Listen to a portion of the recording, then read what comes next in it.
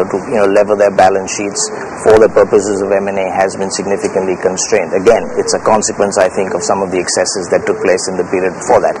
I think as far as Indian companies are concerned, we very rarely see Indian companies that do M&A as a consequence of money being available. So I think it's a question of, does this make strategic sense? Can I afford it?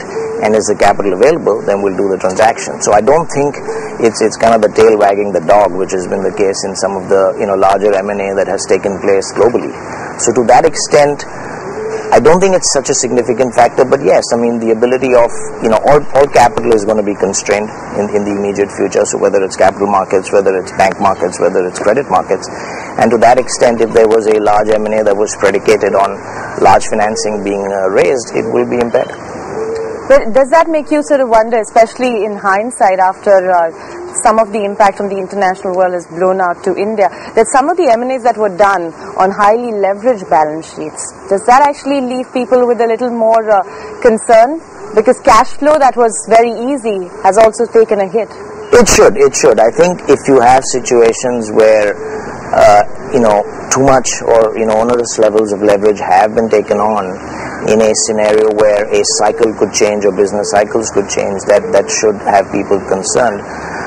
But as I said, I think by and large Indian companies appear to be under-leveraged at this point.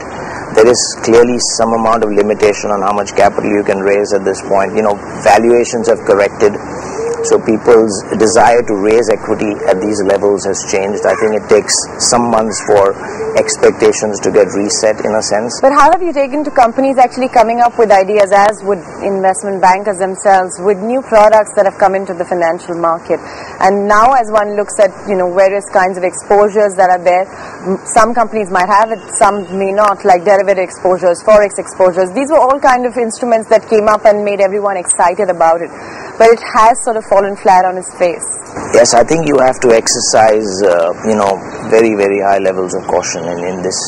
At one level, I think we find here in India that the clients that we deal with are incredibly sophisticated relative to other markets. At the other level, you also have some very young businesses, emerging companies that are, SME companies that are growing at a rapid clip. And I think, therefore, the onus is very much on the financial community